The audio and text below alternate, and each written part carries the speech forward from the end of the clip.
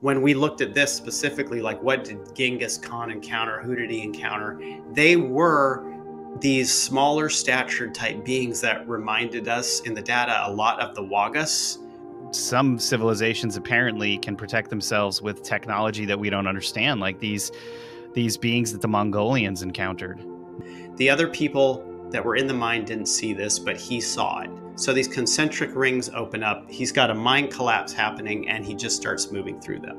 As he gets to the other side of these concentric rings opening up, there are these like two sort of gatekeepers. This treasure that's underground, all of these stories of treasure underground, and Wang Hu coming back with treasures. Like, how did he even find his way back? They must have showed him the way back. And like when you get to that region, China, Tibet, you also get that vibrational frequency that leads to Shambhala as well.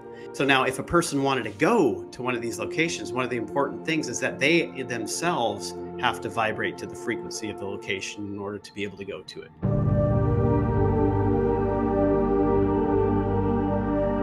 Interactions with inner Earth beings and strange cave creatures have been documented for centuries, but so have interactions with people who are said to secretly live underground even today. What did Genghis Khan's Tartarian soldiers find when they encountered underground people? Where did missing miner Wang Hu disappear to in 2003 after a rock collapse? Are his bizarre medical miracles explained by the mighty Ktons or Ktons he claimed to have visited?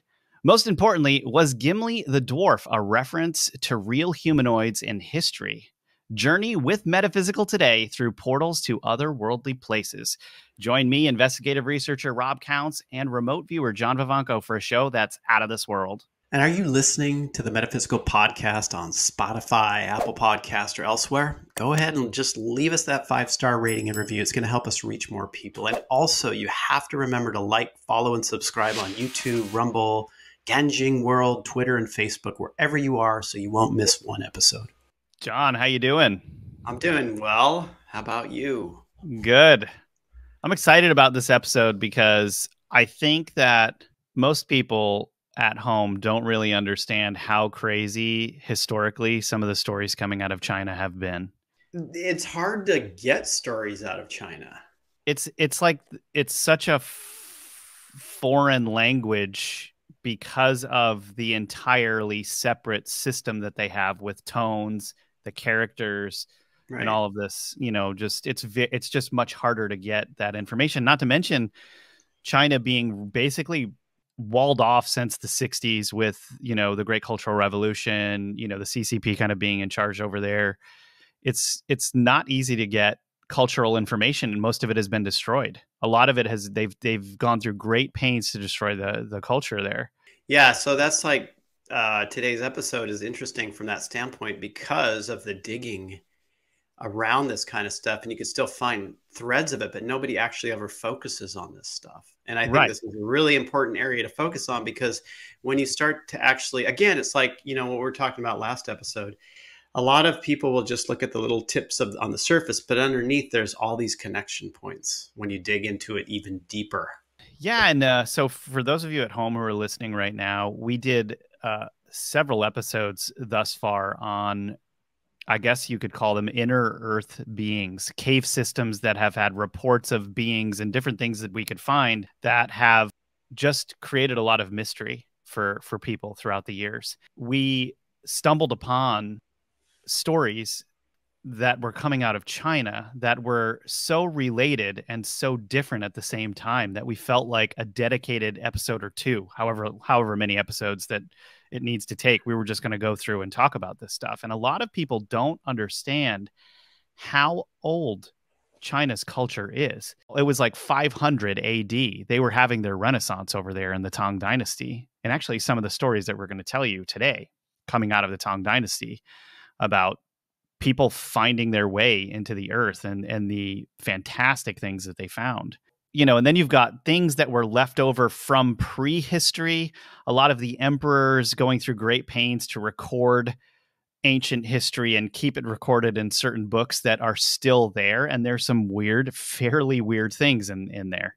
Right. And then you've got the tons of pyramids pyramid type structures. The current government has blocked off from the rest of the world for the most part. So there's a lot going on there, and I think that like goes way deeper than just pyramids. It does, and it's not just pyramids that they've blocked off. Any cultural evidence in the country of China that alludes to a deeper, more spiritual like understanding of the world would get completely denied. Not only to outsiders, but also within China as well, because if it's not sort of supporting this narrative that they have over there, that the CCP is like your mother, basically. You know how in the USSR they called it Mother Russia, right?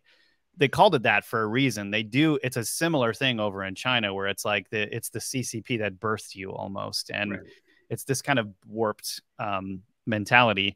Just can only come about because of a communist state. But not to get into the politics too much, but it wasn't just China proper where some of these stories that we found came from. We have an account here from Genghis Khan and the Mongols that actually blew our mind. Okay, so the story goes that Genghis Khan and the Tartar people were trying to conquer an area of land, but a cloud blocked them many times from fighting. So when they searched the land, they found nobody. The soldiers searched and finally found just 2 people, which was a husband and a wife. And when the Tartars asked them where their people were, the couple said that they lived underground beneath mountains. Genghis Khan's soldiers managed to bring some underground people back to him and ask about their lands. And the book telling the story said, quote, "Meanwhile, these men gathered by ways hidden beneath the earth and came against the Tartars to do battle and sprang up suddenly upon them and killed many," which sounds like the dwarfs from Lord of the Rings, man.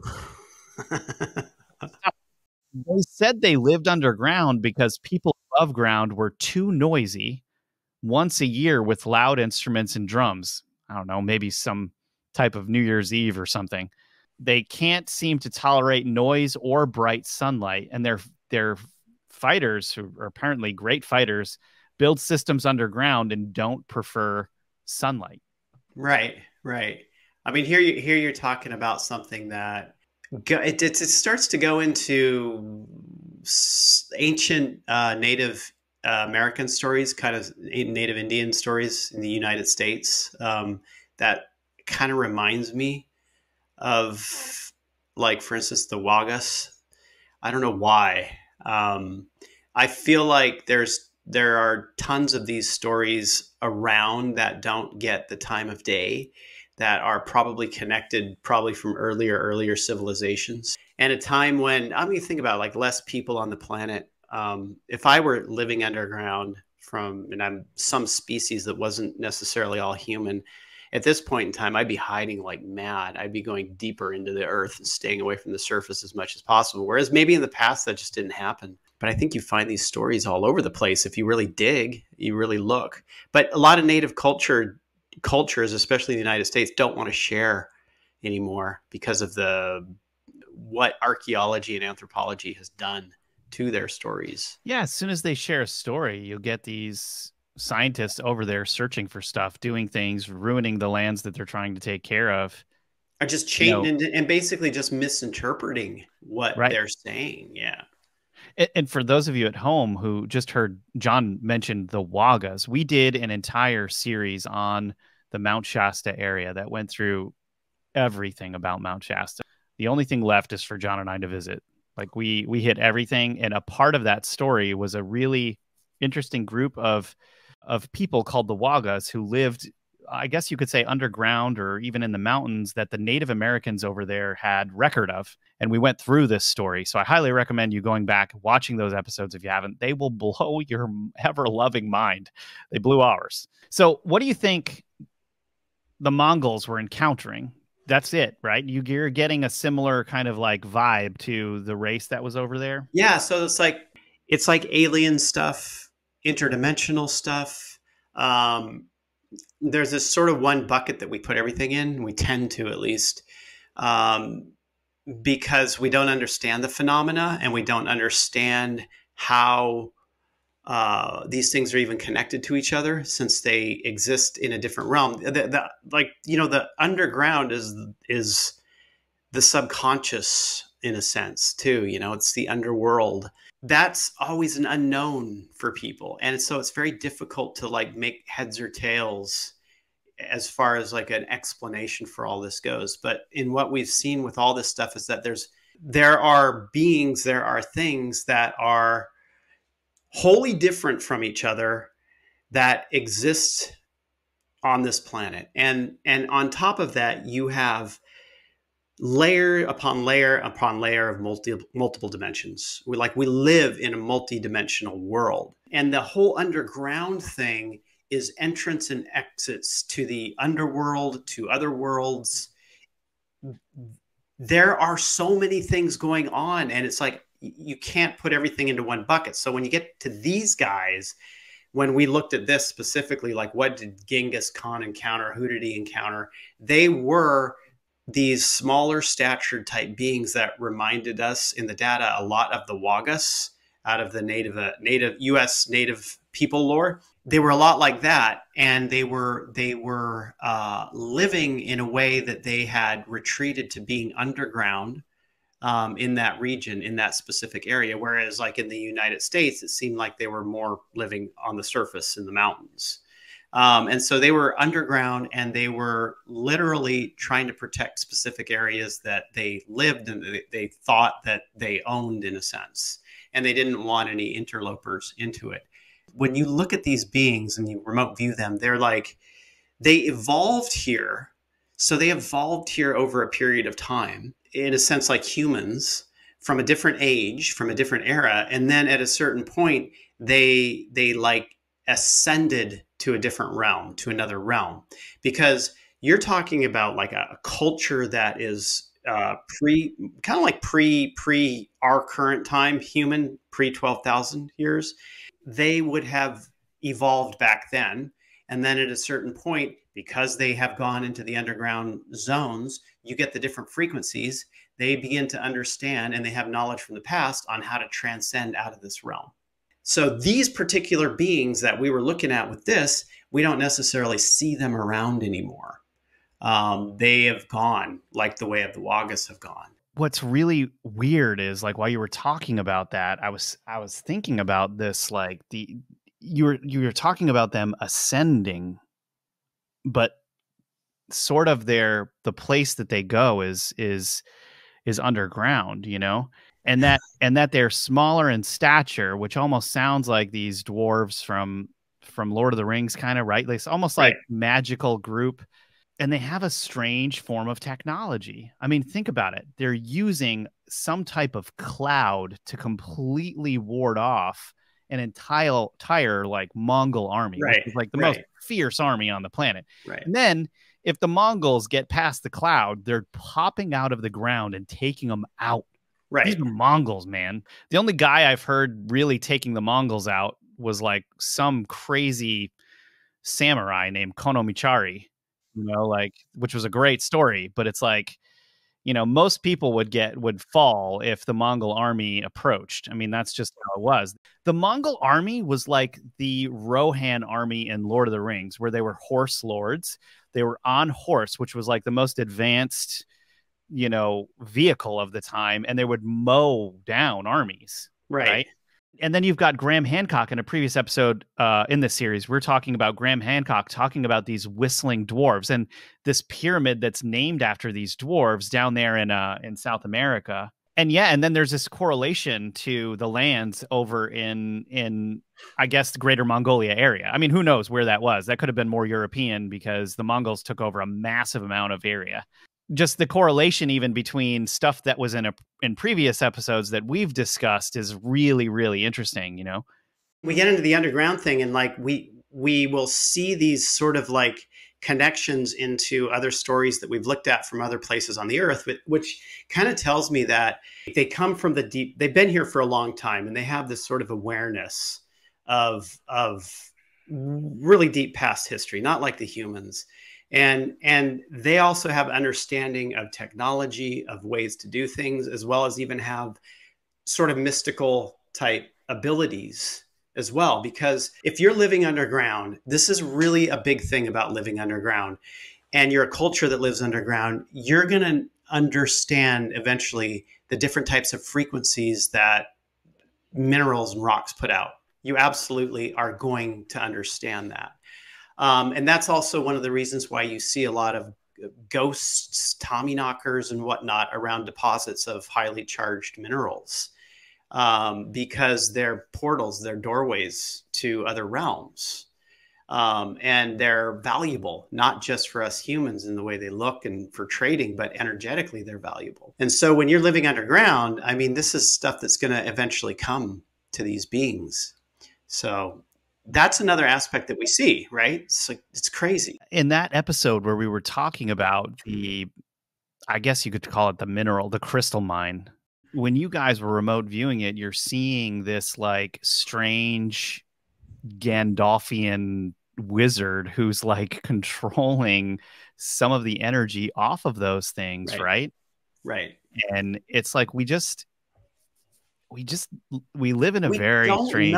We just don't know. We're like we're sandwiched between these other dimensions. We're sandwiched within the multiverse. These types of beings that will manage these portals, right? Not all portals. Some portals are like human created. Like you can create a dark portal in your home if you wanted to, where you have lower by eating a lot of chili. Yeah, exactly. Right. Yeah. That is a you dark can definitely portal. do that. That's a dark portal. So you can create light portals as well based off of your intention, where you create this sort of place where lower astral, higher astral can have more of an influence and come through. When you get to the ones that are more set, that have been there for a very long time, that have to do with these frequencies and energies, you usually have something like an administrator of it, which seems to be every single time we've looked at some of these things, it's like you get this wizard thing. The language is so weird with remote viewing data. When remote viewers use a specific type of language on something, like calling something a wizard, it means something important because you don't see that in other data, right? So there is something, because the wizard, if you go into the idea concept around the wizard showing up, it would be someone who is very in tune with creating magic or manipulating energy to create magical things to humans in a sense. And so there's a aspect of manipulation to it by these beings, and that's why they would be wizardy in this whole construct. So we need a t-shirt that says wizardy. Yeah, remote viewers make up their own words actually, because it's like you can't find the words to describe things, so you just make up words to describe. Well, and it makes sense, right? Like you're seeing these things in your mind's eye, you're going through them, and you're like, I don't have any other way to describe this other than saying it's like a wizard. We'll get into this a little bit more, but what also is blowing my mind about this is this idea that these creatures descended but ascended. And it goes back to, well, what does that actually mean about certain parts of the earth and what minerals are there and how those are being used as portals to take you to a different place. And by the end of this episode, you're going to be turned upside down. I'm telling you that right now. Right. Because... Well, okay, so we think of how many times have we talked and we're talking about, well, what this hole in the ground is a portal to hell. It's the entry to the underworld. Okay, so I think you have to first separate underworld from hell, because underworld really, especially when you get into the older literature, when you get into now more or less the world we live in, we think of underworld as being the dark hellish realm, which is not necessarily the case. The underworld is more about the subconscious, the unknown. The unknown is not the evil realm, right? There's a difference there. And that has always been a separation throughout earlier history. The underworld is something to explore. The underworld is full of information and knowledge that can help you in your own world.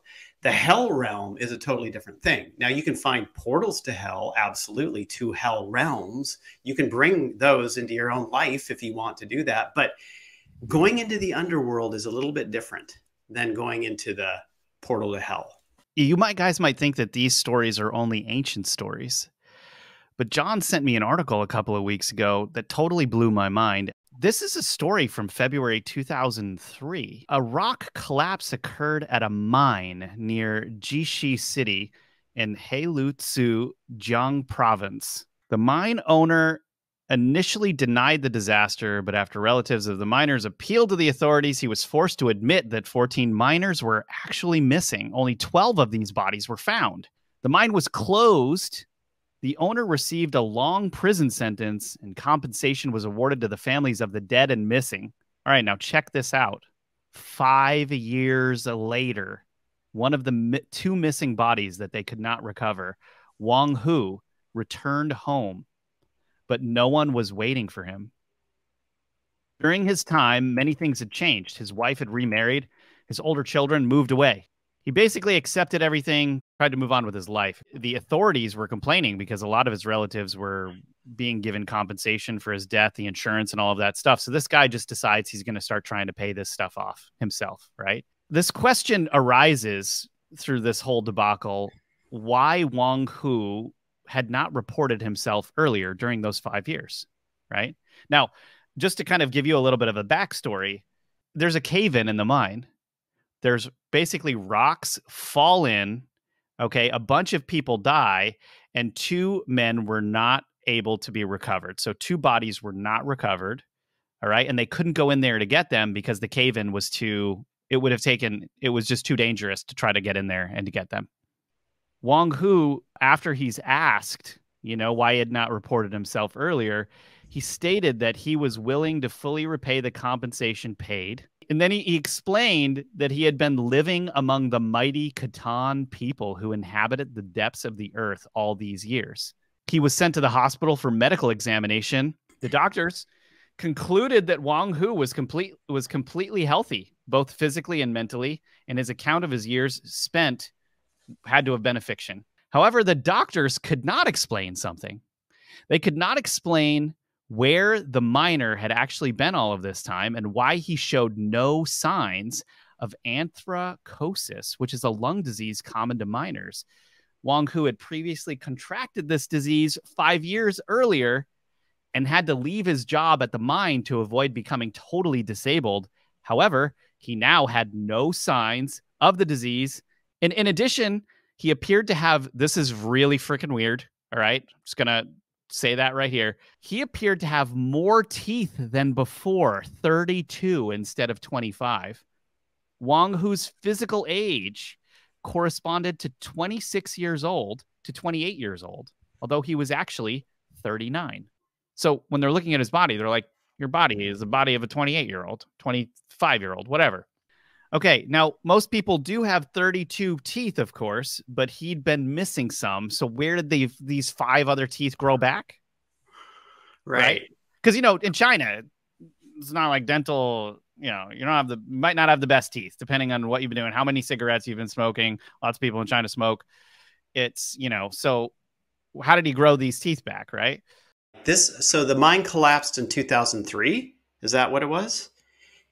And then he came back and then he reappeared in 2008. So this is a modern story, guys. This is a modern story. Like, this is a rare story to find. It's really rare. Sorry, 7 teeth, not 5. My bad.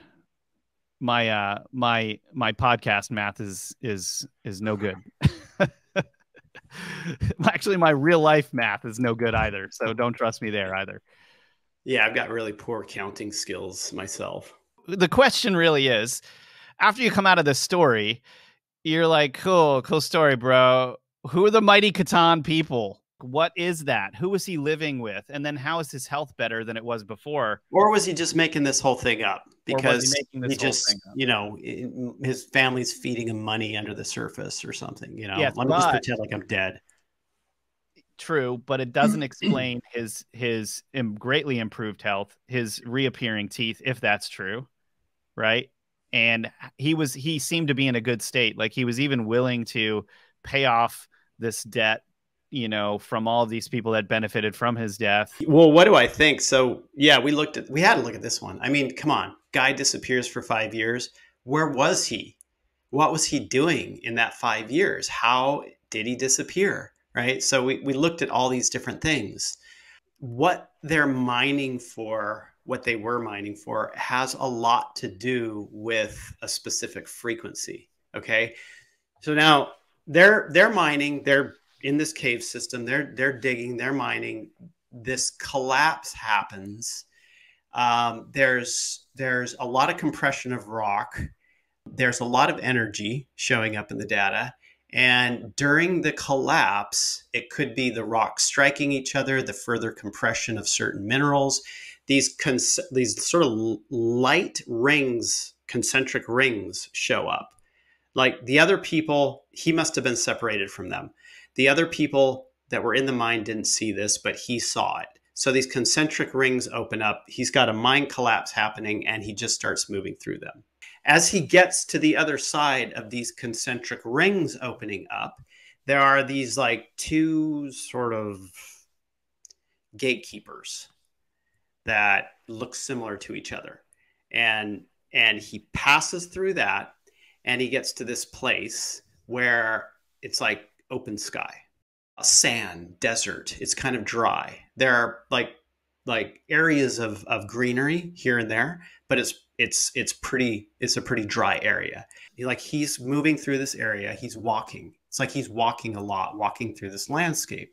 He comes across this location. Eventually, it's described as this sort of temple, castle kind of thing. He doesn't know where he is. He doesn't know what the heck's going on. These beings show up. Now, this would be what are called the mighty Khton. They show up. They're highly spiritual. They are very thin. They've got big ears. They look like elves. They look like the Hopkinsville type beings, except this rendition of these are way more spiritual, way more mystical, of another dimensional realm, and in the data also talking about it being another planet. These beings basically are channelers of like universe energy. They collect energies in and they channel it out through themselves.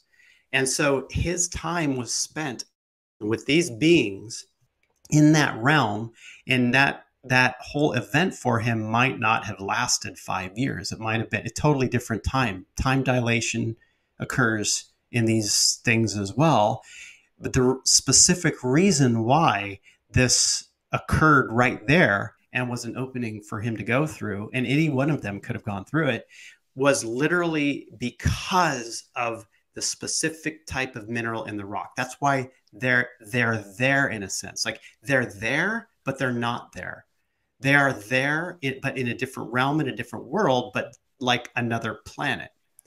And even like, it's so weird. It's like, you think about this, it's like the notion of like Aldebaran came up during some of the sessions, right?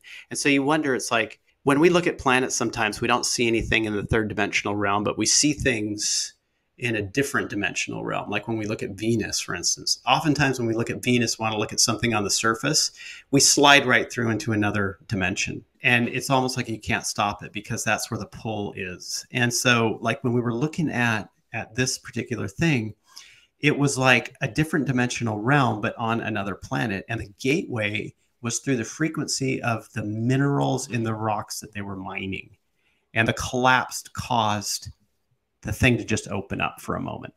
And these Ktons, very similar to the Hopkinsville type beings and the goblins in the stature, in the way they look, but like this other sort of rendition of it, right? This like higher frequency rendition. So it's almost like you have like, you have like in our data, the Hopkinsville goblins were in a ship going through a portal when they had their disaster, right? In this Chinese story, he goes through a portal and goes to a place where these very similar looking beings are, but they are even more spiritually advanced than these. And then you have the three-toed one, the photographs that David Christie took in the Hellier episodes, and those are even more devolved from this. So like you have like what appears to be under the surface, this sort of like evolution potentially. I'm just like, I'm speculating on some of this, but seeing the connections within the data. And you have this potential like evolutionary like expanse of another species, perhaps like humans. Like if you think about humans and the evolutionary process that humans go through, and how you get into people talking about this psychically and channeling and whatever, that humans evolve into different realms and become more technologically sophisticated and spiritually sophisticated. And in a sense, that's kind of like, what if there's these types of beings, these creatures who are in that process, but are just under the surface for us, just under our feet, both in our realm and moving into another realm of evolution? Really curious thing. But that was the mighty Cthon. That was the mighty Cthon people, who could be the Hopkinsville goblins. That's crazy. Yeah. Or It's like crazy, some right? type of, or some, I guess you could even say like some version or some type of being that did not devolve into whatever the goblins became. With the way they describe how the orcs or the goblins came about in Lord of the Rings was, well, the orcs were once elves, right? They were once elves, and then dark forces took them, tortured them, and changed them into these orc things, right? Over a long period of time. The heightened version of them is the actual elves, which, look how different they could be. Right. If like when you like that, they're like evil incarnate. Right. Right. The orcs, I mean, there are other places where it's almost like it appears like this happens in nature. Like if you look at, for instance, two birds that always seem to be like similar but at odds with one another is like the eagle, like this majestic, beautiful bird. And then if you look at the vulture alongside it, it's like a dark, putrid version of an eagle. They're about the same size, and it's just twisted itself over time into this thing that feeds on death. Even the movements changed over time, and like they became this like long neck, like. Yeah, I'm not saying that it is the Hopkinsville goblins or related to that. I'm saying that we have, right. Sure, of I'm course. presenting it more as an idea based off of data points that they could be something like what you're saying, or in some type of evolutionary process throughout dimensions, like seeding dimensions. It's kind of like if you think in terms of humans as evolving from like Muddy the Mud Skipper or something, and turning into cavemen and then turning into this, it would be something like similar to that, if you believe in that kind of process. Who the hell Which I don't. Mud Skipper, dude? Like I need some kind of graphic of this, like on a t-shirt. Yeah, Muddy the Mud Skipper. There he is, Muddy the Mud Skipper. Pre-human. That was the Yeah. beginning of human according to the theory of evolution, of course. Right.